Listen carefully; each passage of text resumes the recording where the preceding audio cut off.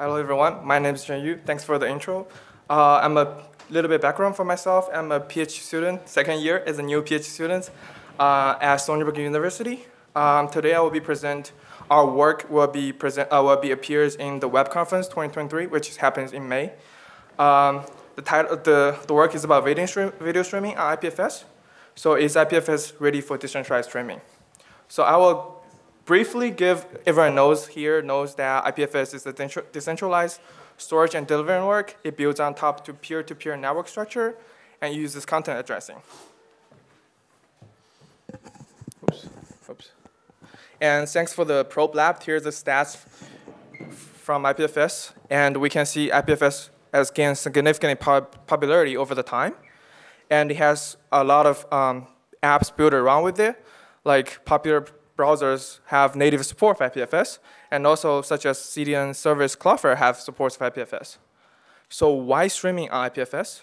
So video is the most popular traffic on the internet, and IPFS has a strong robustness against failure and censorship. So with the gaining popularity, we ask, can video streaming utilize the benefits of IPFS to achieve a better playback experience? Well, obviously, we're not the first people who thought about the idea. So DTube exists. DTube is a video streaming service with IPFS that utilizes IPFS as its video storage system.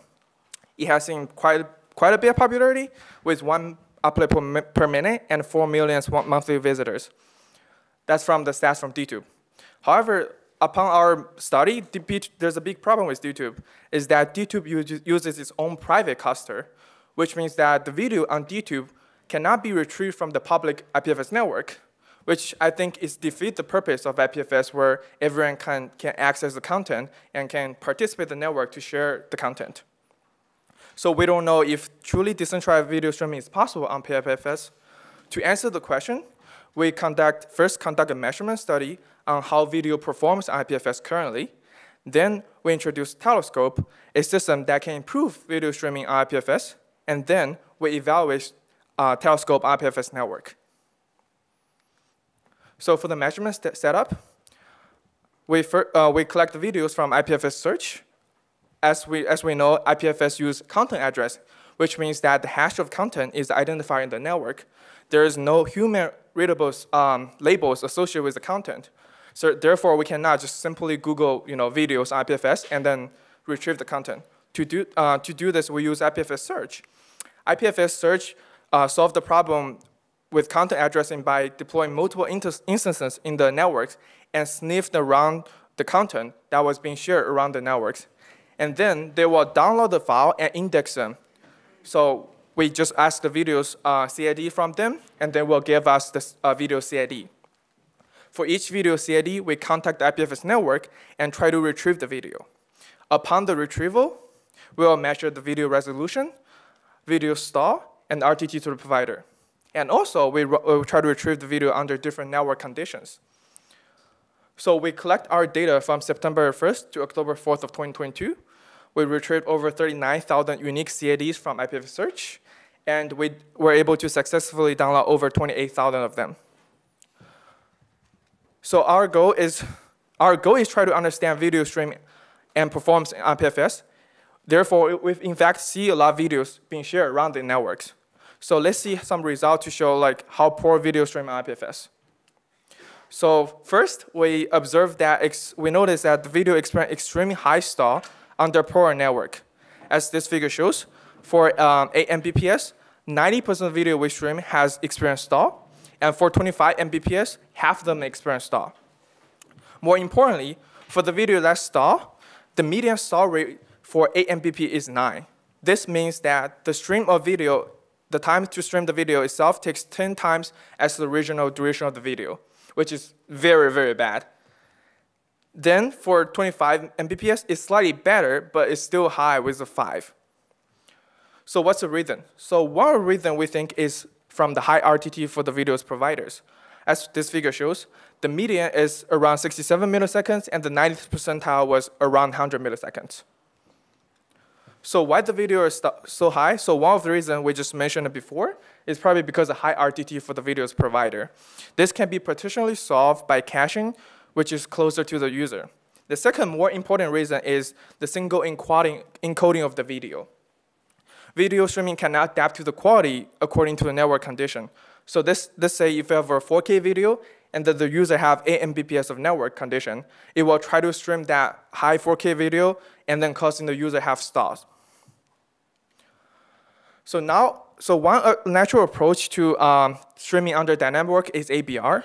I will briefly talk about how ABR works and why it doesn't work with IPFS. So adaptive bitrate streaming works by first, it breaks the video into different segments as shown here. Then for each segment, it will encode them into different quality from high to low. Then all these video segments will be stored into a server, and the server will pass down a manifest file to a client. A manifest file essentially is a list of bandwidth requirement for retrieving that quality of content. Then the client will estimate its network throughput from the server to the client. Based on that throughput, it will pick the best affordable quality to stream. So now let's see how ABR will work with IPFS. So everything will be the same. We have a video segment, we have a user, we have a manifest file, and instead of store all the segments into a server, now this can be stored into IPFS network. As many of you guys maybe know the issue here. So now the video can be stored into different instances on IPFS network, and also maybe cached in a cache on a node that was being cached. So then the ABR client will try to estimate the network throughput from client to the IPFS network. Therefore, ABR client cannot estimate the network throughput correctly because video can be retrieved from the cache or different instance from the IPFS network. Now to see this inconsistent throughput, to see the effect of this inaccurate estimate throughput, we analyze a trace of ABR client's estimate throughput during a playback of video.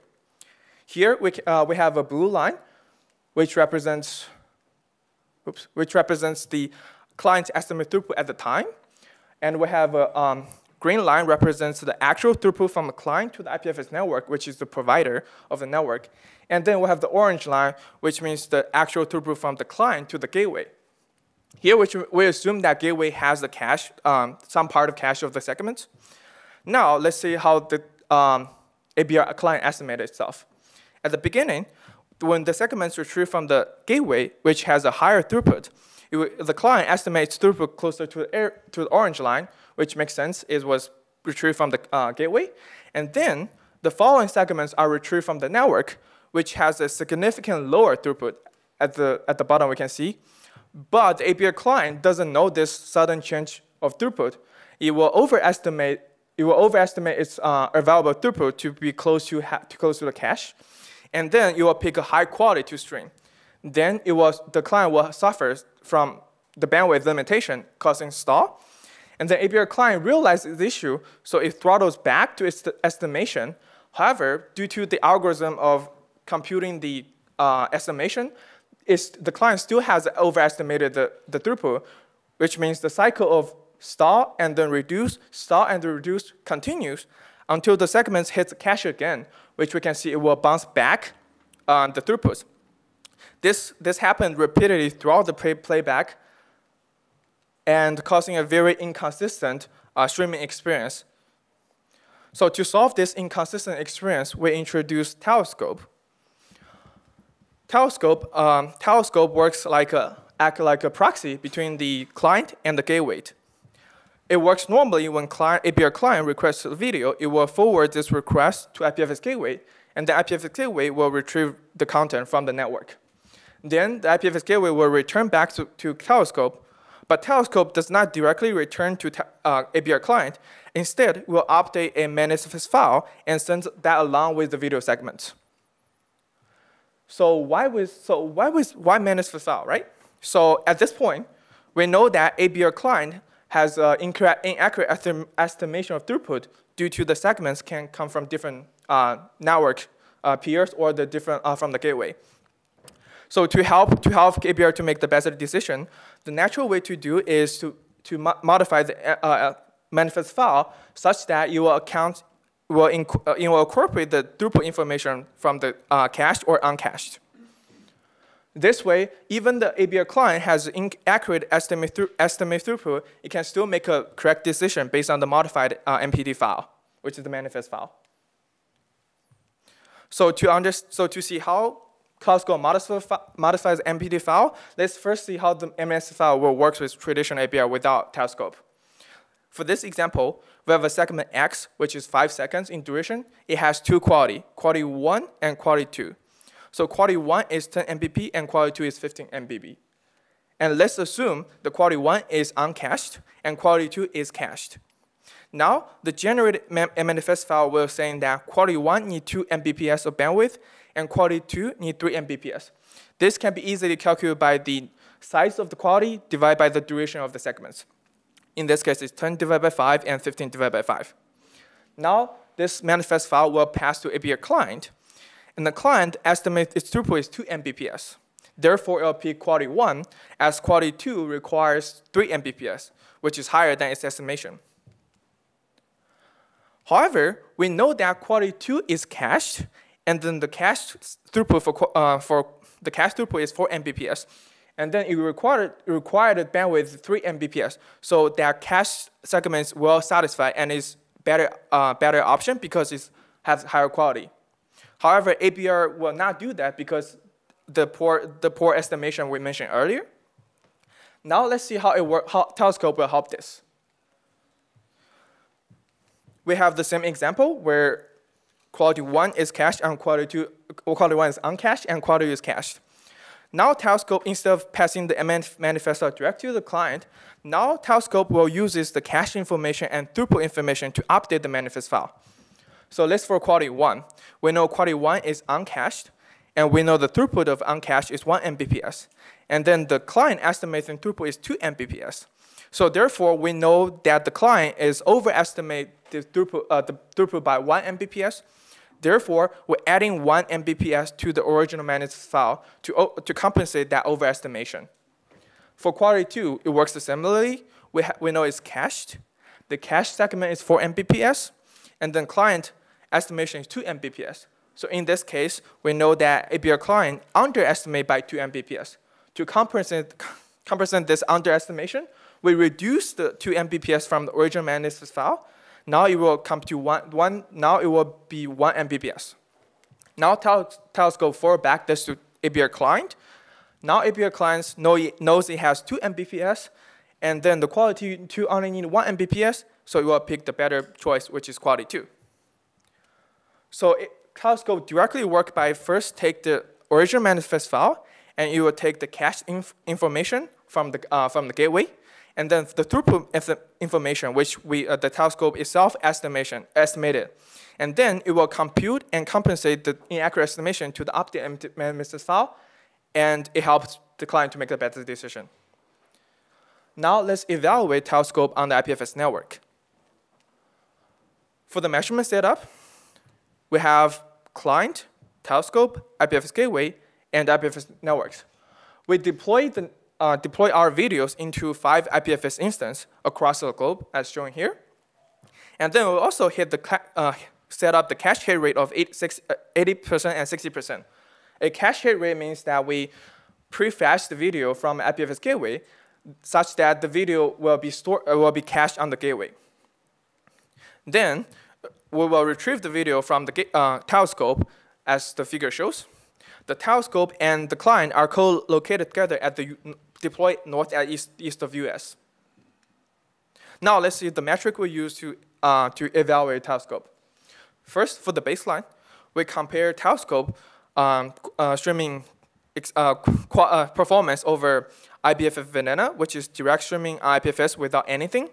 We also compare to traditional ABR, and also we compare different algorithm ABR.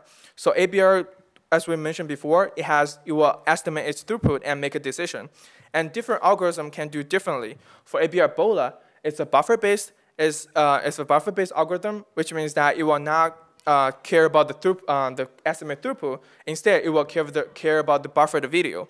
Or ABR dynamic, I think it's which it will use a combination of both throughput and the buffer. For the metrics, we compare the video stalls, which is how long the video being stopped and to buffer, and video quality, and the video quality variation, which is the smoothness of the video, because we know that video can have different quality. Between the playback, it can change quality dramatically or steadily. And lastly, we compare the quality of experience, which is a overall, which is a metric, that a standard metric to compare video streaming under like ABR streaming. So it takes the following three together as one. And then finally, we evaluate task under various network conditions. Now let's see some results. So here is the result from Telescope QoE performance. As the highlight in yellow, that's Telescope average QoE, and it compares the QoE against direct video streaming, IPFS, and ABR video streaming. We can see that Telescope outperformed the traditional ABR by 123%, and outperformed the direct IPFS streaming by 94%. However, QoE does not tell the full story, because QoE takes the video stall, video quality, and video variation together. So to see how Telescope truly performs, we compare the Telescope's average quality against ABR. As this figure shows, we evaluate Telescope under different cache settings. We can see under 60% cache, Telescope outperformed ABR by 48%. Under 80% cache, Telescope outperformed ABR by 18%. Now let's see the stalls. So this figure compared the stall for Telescope and ABR. As we can see, in both cache settings, Telescope reduced the stall by 91%, which means that Telescope can stream video with high quality while keep the stall rates low. So conclusion, so video stream IPFS performs poorly currently due to the high RTT and the single encoding of the video. And second is that existing video solution ABR performs poorly with IPFS because it's peer-to-peer nature of it. And then Telescope improved video streaming with ABR IPFS significantly by incorporating video source information. And finally, Telescope introduced a new way to stream video that combined the benefits of distributed system and deliver high quality of video streaming. And for the reference, there's more detail you can find in the paper, which is on my website. And thank you.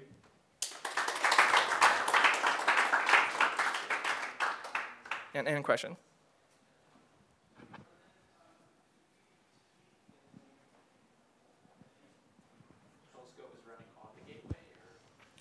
It can run, it's not run at gateway, it's a proxy in between.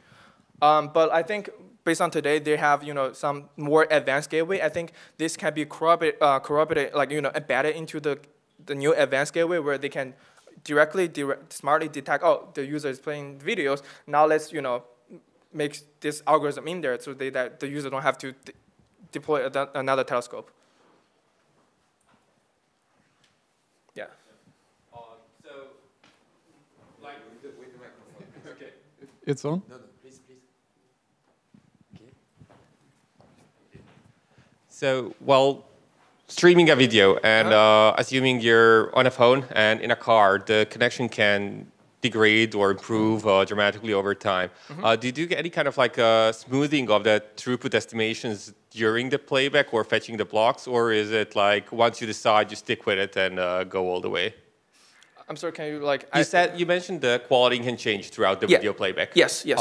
Do you do like further like adaptation on the fly in terms of like off your bandwidth link? Like, do you update your estimations during the whole duration, or do you take the fixed values and then bounce between those? So ABR itself, it will constantly estimate them. So ABR works by estimate throughput by based on the quality and the video it was choosing, right? So let's say if I'm very good currently I have a good network condition, I'm able to retrieve the top quality, and then my network condition drops, and then I will feature, the ABR client will feature lower one. It will realize it becomes lower, and then it will update its estimation over time.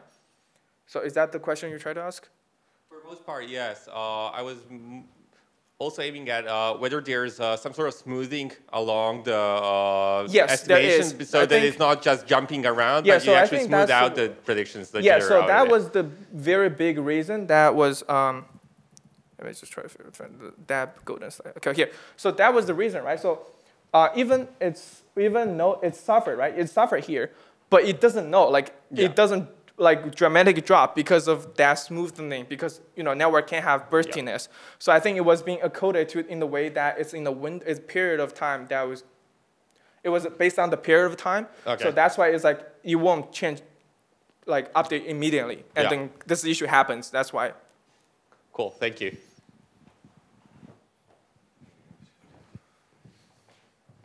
You mentioned DTube being like the top streaming on IPFS right now. Did you reach out to them? Because as they run a local cluster, or not a local, but a private cluster, they might participate in like testing this. So why we know it's a private cluster is that we actually contact them. It's like, hey, I was wondering why we cannot get the video. Are you guys using a private cluster? And then they confirm that use a private cluster. And then we didn't think about the collaboration at the time, but like we can't do that with them because in DTube they don't have ABR on them. And they would be the biggest beneficial. Yes. Yeah. Cool.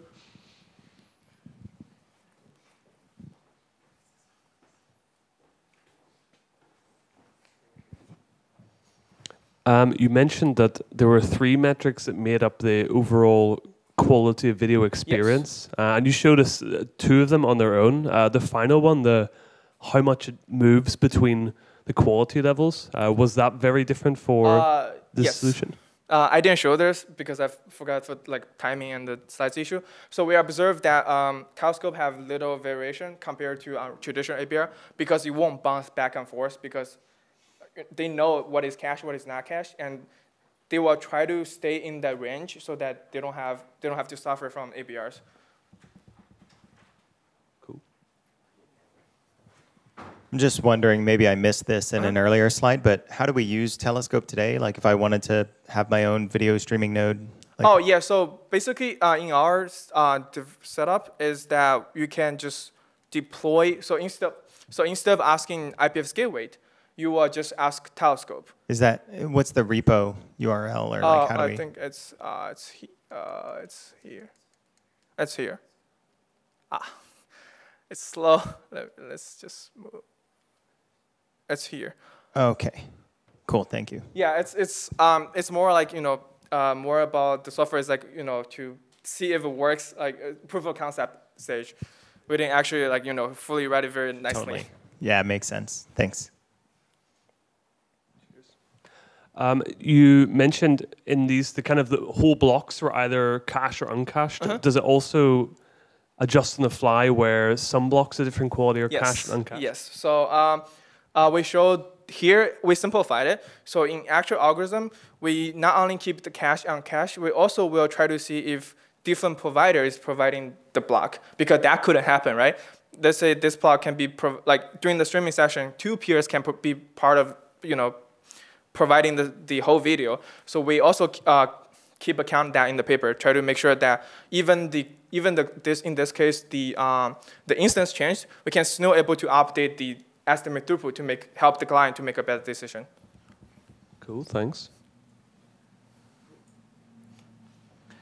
So when the performance was very variable, do you know whether that would be because there was a new request to go and find the content from another provider? So I'm trying to figure out whether the performance variation comes from the discovery of content or the transmission of content. Okay, so we also tried the similar experiment under a very fixed, I guess, local networks, where before we did a simulation where we forced tell the client and gateway, everyone that your provider will be that peer. So I think the content retrieval part is kind of not important in the sense that we already force them, tell them, okay, you have this peer. So this has happened even with that. So I think there's even more, in the sense that I think there's more problem with the transmission part rather than the discovery part. Right, okay, so that's, I think, I don't know if you have next steps in this study, but one of the ones that I would identify is, try to break down in steps what is happening, and then try to identify what to improve, basically. Is it the discovery part? So it could be, I don't know, if it's an over Kubo, it could be the DHT part, or if it's only the transmission, as you say, you've got one kind of root CID which you go and discover, and then all of the rest come from the same content provider or the same session, then basically it's a bit swap issue that we're trying to solve here. So here is not the BSWAP issue. So the issue is that, like, even though we have the root CID, right, we go stream, when we try to get that root CID, the content of root, that, like the sub content of that root CID, we can still have different peer to provide it, right? Yeah. Yes. Yeah. So essentially, here the main problem is that with that sub part of files, I can have, let's say it's the first segment, I can some gateway, let's say someone already requested before, the gateway has the cache, so they can return very fast. And now, let's say next segment, it was like the gateway no one has requests from the gateway before, and the gateway has to go find the content and then serve back to them, and then that provider have a different throughput from the client to the gateway because it's a different peer. Yeah. So that's the differential between that sudden change. It's happening here, which traditional APR doesn't assume that. Traditional APR assume that it has a client, it has the server, it's fixed. And then like even the change will be at the client side, it's really happening on the server side. But in this case, it can be happening on the both. Yeah. Okay, so lots of issues to see. And do you have any next steps that you'd like to do with that? I think the next step will, like, as we discussed, the next step is like how the cache, like how can we help using caching to help the stream. Yeah, yeah. Excellent. Okay, thank you very much. Any other?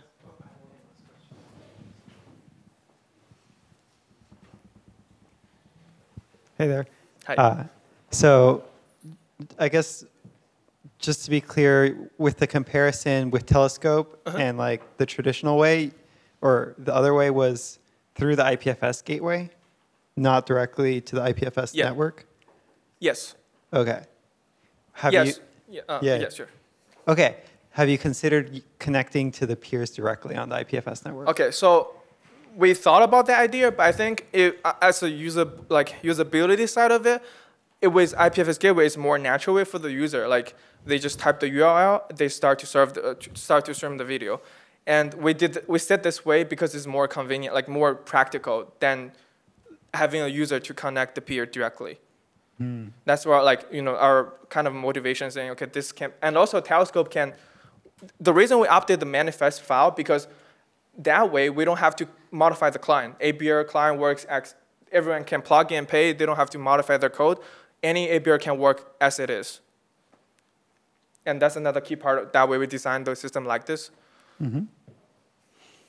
Cool.